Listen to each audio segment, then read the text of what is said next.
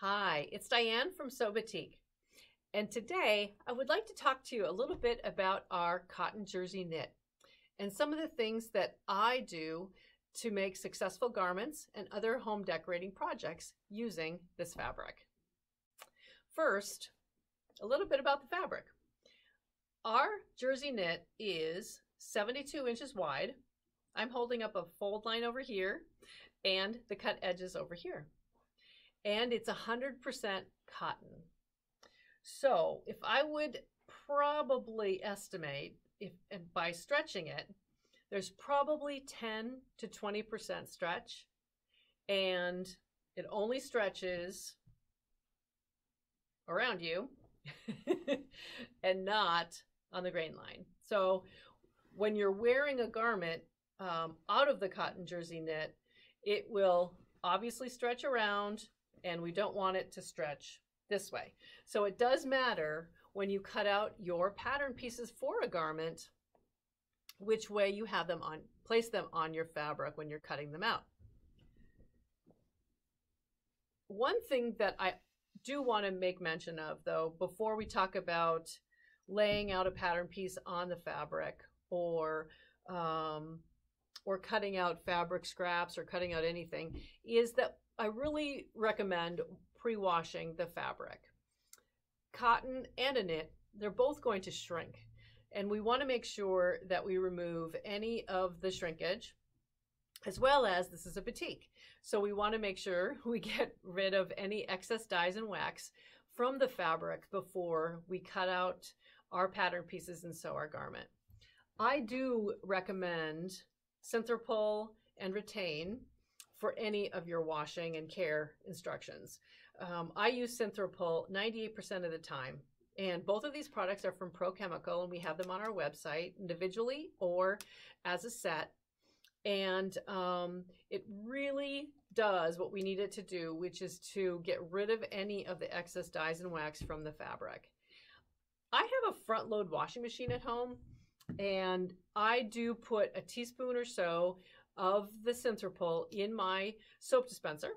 I use a gentle cycle, warm water, rinse and warm water wash, and an extra wash cycle with it, or rinse cycle with it. And then I put it in the dryer until it's almost dry. I use a medium temperature heat setting on my dryer. And once I take it out, I'll flatten it out and just let it dry a little bit and let it set, to be honest.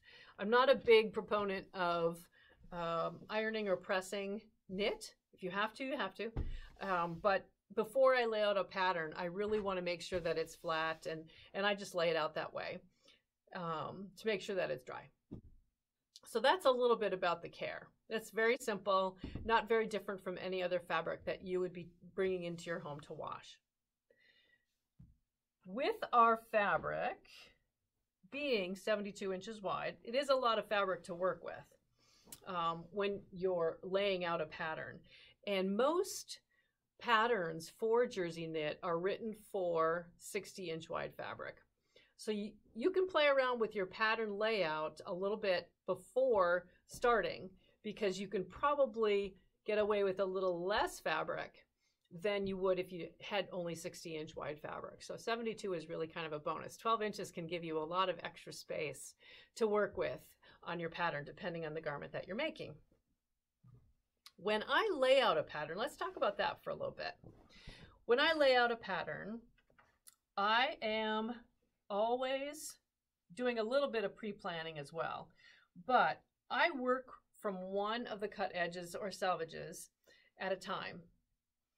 Many garment patterns have a back that's on the fold, or a front, or one of the pieces is on a fold. And when you're laying out a jersey knit, we always want to make sure that we're straight on grain. Now, when you're working with a cotton or a woven fabric, most of the time you're holding up the selvages, making sure that those are straight. You take a cut over on one side so you know where you're working from and that you're straight. With the knit, it's just a little bit different. I will lift up my fabric, get a little bit of air under it, and I'll lay it down to the length of fabric that I need to cut out my pattern piece. I'll double check to make sure that the knit, the weave of the knit, is running right along the fold line. And if I look at this, I can tell that it's not here. And so I have to work with it a little bit to get it so that the grain line is right along that fold. Your cut edge or your selvage edge here might not look straight. Your cut edge over here might not look straight, and that's okay, because the only thing that matters is the grain line. And the way I reference that is, if you've ever purchased a t-shirt, put it in the wash, and afterwards you can't fold it because it's wonky, it was because it's not cut properly and not laid out properly. So take the time. This is the time to make that difference.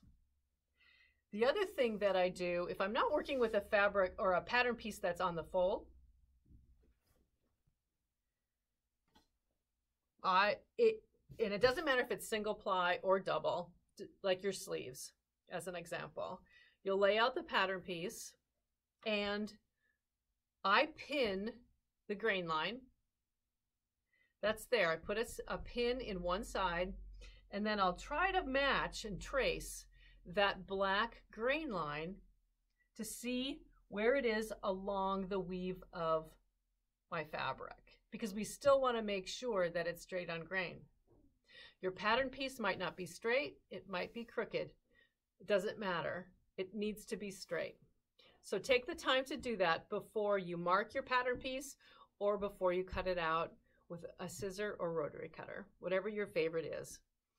I do use a rotary cutter sometimes, but most of the time I'm using a scissors. That's a little bit about laying out your fabric and cutting it out. I think the point of it is really pay attention to your grain line and be able to see your grain line. And you'll have a really, really well hanging garment when you're all done. Okay. One of the things I really like to do is I like to do a lot of piecing of projects and using up scraps that I might have or smaller pieces of fabric that we have available and add a little bit of interest to my garments. And one right behind me here is our patchwork top. This is actually the Lark pattern, and I created the patchwork fabric for the front, and then I laid out the pattern piece on top of it to get this design. The sleeves are all one fabric, and the back is one fabric. And I believe I started with 10-inch strips of each one of these fabrics. I think it's like 6 different fabrics, but it's only a portion of the 72 inches across. You don't need 10 inches by 72. That's a lot of fabric. I believe it was 10 inches by about 24 inches that I put in here to make this garment. And we also have these project kits or patchwork kits on our website as well, with a guide to how to make patchwork of your own. But when you're working with small pieces of fabric like that, I have a couple right here. And I'm starting with one that's kind of small, but it'll come out of your, and you have to wash them as well, wash and dry them, and regardless of their size. But take them out of the dryer and lay them flat. They will naturally curl on you because there will be a cut edge to it. And if there is a curl, you can see that here. I have 2 little things that I do. First of all, this still has the stitched cut edge selvage to it. So what I do is I will take my ruler and rotary cutter, and I actually get rid of that. I don't want that bump on there because I'm going to be using a ruler to cut my shapes. So for example, these are a tumbler. Other projects I have just done strips, like our bed scarf and pillow sham. That's out of Jersey Knit, and it's just straight strips of fabric. But when you have a curl in it, and you'll see that, of course, the jersey knit does curl, and it curls, the cut edge here will curl to the right side of the fabric. I cut off this stitched selvage on this side, and it is going to naturally curl to the back side. But what I do with my ruler is I will just slide it along the fabric until I can get the curl to curl back down. And then I will cut a straight edge, peel that fabric away before moving my ruler, and just slide it forward. Now I have a jersey knit piece of fabric that is not curling, it's sitting there. And then I can start cutting, measuring and cutting my strips.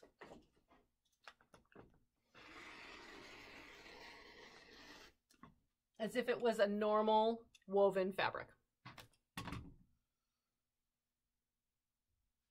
Okay. The other trick I have,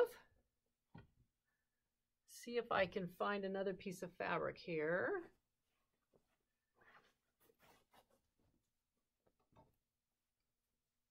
Is, okay, this is a really pretty blue called Lake. What I also do, and I watched a really very clever YouTube a long time ago, and they used tape. So keep tape near you. Masking tape, painter's tape, something that's really easy to stick onto your cutting mat. I know you're laughing now. You're going to use tape? Well, sometimes it curls just too much and you can't get your ruler along the edge very well and very easily. So, and if your pieces are too small, this also helps you use more of the fabric. I will take a little bit of tape. I'm just going to show you one little sample here. But if you tape it along the edge, and you can do sections and sections. Let me see here. If I can get another little piece. I was going to have these cut off so that we could use them.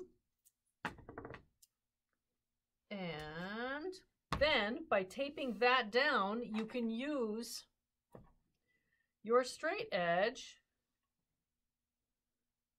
Get as close as you can and cut. And again, I don't move my ruler until I've removed the fabric that I cut off. Now there is extra tape here. Leave it there. Cut your shapes and then remove the tape. The tape comes off easily. So that's how I kind of can fiddle and work with the jersey knit, even if it's curling on you. It's just very, very simple to do. I also have a couple of pieces here and a sample of the exact same front that we used on that top. See how small these pieces can be? And they will curl on you a little bit. But if you, this one's curling because I think I've been playing with it too much. But once you have all of your shapes cut out, and I would just stack them up until I'm ready to sew. And then you treat any kind of patchwork of a jersey knit just like you would if it was a cotton or any other woven fabric. And I stack them up.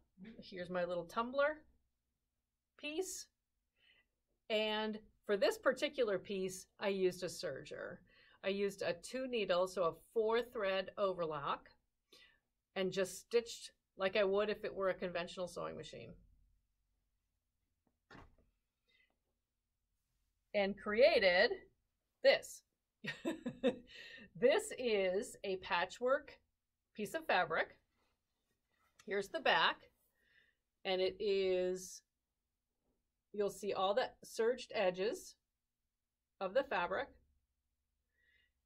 And I used this to cut out the front of that lark t-shirt.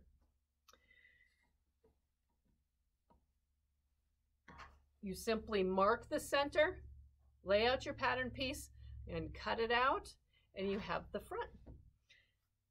Now, one thing I do want to say is you don't need to use a serger on jersey knit. It curls, it doesn't fray. And so you don't necessarily need to finish the edges of it. I just really love to do that. I have a serger, and so I do use it anytime I'm working with a garment fabric of any kind. And so that's just my natural go-to. If I were to put the collar on here, the neckline, I'd finish the edge with a serger and then top stitch with my conventional sewing machine.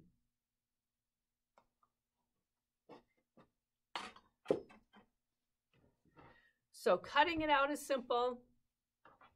Piecing it is simple. One thing that makes it simple, though, is the right needle. I use either a jersey needle or a stretch needle. They are a ballpoint needle. They're not as sharp. So they're going to work with between the threads and the weave of your knit very, very beautifully. And so you definitely use the stretch or the jersey needle. If you happen to forget what needle you have in your serger or your sewing machine and it's not sewing properly, make sure that you switch it out, because it could be a sharp needle or a microtex or something that should be used with a woven fabric instead. So definitely make sure that you're using the right needle. I really like either an 80-12 for the needle size, or this one is a 75-11. I don't go any smaller than that in the needle for a knit, simply because it works really well with the sergers that I have. And I think it just gives a very even stitch to it. So, but use either machine. If you're using your conventional sewing machine, when you're working on patchwork like this, there's 2 stitches that are on your sewing machine. Typically, with a knit that has a lot of stretch, you want to use the stretch stitch. That looks like a lightning bolt on your sewing machine. You'll see it right. You'll kind of wonder, why did I ever have that? That's a stretch stitch. And it is off-centered so that it won't, your threads, if you were to pull it any direction, your threads are going to work with the knit. It's not going to tear your threads. If you were to use a straight stitch, you have a lot more pull and pressure on that thread, which we don't want to have. We want to be using the stretch stitch. However, I'm going to say a however here. When I did this patchwork on another jersey knit top, I used the simple straight stitch for one reason. I knew that that portion of my garment, the front, was not going to be stretched or pulled. And so it didn't matter to me that I used the straight stitch. If I am using or working with the knit, of course, and on a shoulder or your arm, I use a stretch stitch if I'm not on my serger, because there is pressure on that point, because we're putting our garments on and we're going to stretch those portions of the garment.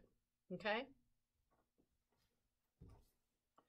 And I'm sure there's many, many, many tips and techniques that others have learned from everybody. These are just some that I have learned when I'm working with my own jersey knit. The other topic I want to talk about is interfacing. I use here in the store it's called French Fuse, and it is a polyester knit that is going to stretch with your knit. I found that this really is a nice It's very, very lightweight, and it comes in both white and black. And I will put the interfacing, and your patterns are going to have places for you to use your interfacing, which is a traditional collar facing. The front facing of your garment are typically where you're going to have recommended interfacing. I also use the interfacing or some form of stabilizer in my hem, actually, of a garment, and the cuff of your sleeve. And I do use stay stitching in the seam along the shoulder. And we also have a separate stay stitch on our website. Oh, just lost my train of thought. So all of those products are there, and our interfacing is on our website as well. When we put together our fashion duos, for example, you can buy a pack of Jersey Knit for that top plus a pattern. It'll come with interfacing if it needs it, and any other notions when they're needed specifically for that garment. So you'll get used to, if you've purchased our fashion duos, you'll get used to seeing the interfacing that we recommend to be used with each one of the fabrics that we offer. So those are a few of the tips and techniques, and like I said, you will hear more and options and from ideas from other people as well as you learn to sew, and these are just simple techniques and tips that I have for working with our 72-inch wide cotton jersey knit. So I hope you've enjoyed this little video, and definitely shop our website at SewBatik.com. Send us an email at services@SewBatik.com. Give us a call, or hopefully you will like this video on YouTube and enjoy.